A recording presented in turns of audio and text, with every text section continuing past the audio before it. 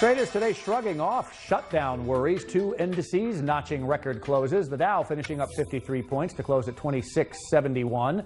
The S&P 500 up 12 points, ending the day at 2810. That's a new record. And the Nasdaq up 40 points, finishing at 7336. Also a record close. Market analysis now from Diana Linn. She's from Advisor Investments in Newton, Massachusetts. She joins us from the newsroom this evening. Hi, Diana. Hi, Brian. Let's talk about shutdown. Apparently, it didn't bother investors. They pushed the markets up again. Yes, it was a distraction, but investors were also focused on the latest rounds of earnings reports and the new consumer data we saw.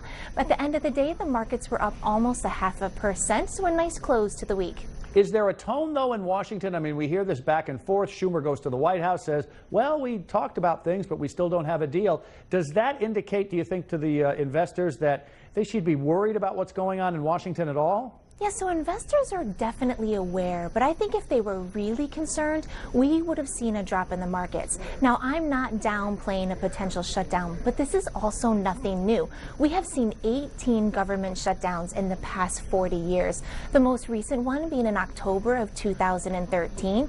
It occurred for a couple of weeks, and actually during this time frame, the markets were up 2.25%. So the overall takeaway here is even if we do experience a potential shutdown, it does not necessarily mean a negative impact on Wall Street. And the shutdown talk, obviously not the only thing that would move markets today. We had some reports today. What did we get?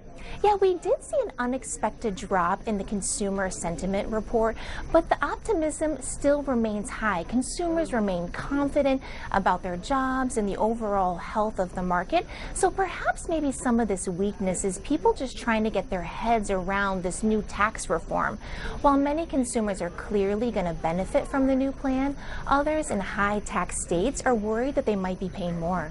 Speaking of high tech, one of the big names in high tech, maybe the first name in high tech, IBM. Not a good day. What happened? No, not a good day. IBM reported their earnings after the close yesterday, and investors did not have the opportunity to react until this morning. Now, despite positive Q4 results, IBM took a hit. They were down 4% today. So positive results, but what did investors see that they didn't like? Well, analysts wanted to see more. They were hoping to see more positive numbers in the IBM's new computer and artificial intelligence, but what they saw was more of the same, the old mainframe really leading the quarter, and that was a disappointment to analysts. Living up to their name as being one of the oldest, and that doesn't look good. Diana Linn of Advisor Investments, Newton, Massachusetts, thanks for joining us. Thanks for having me.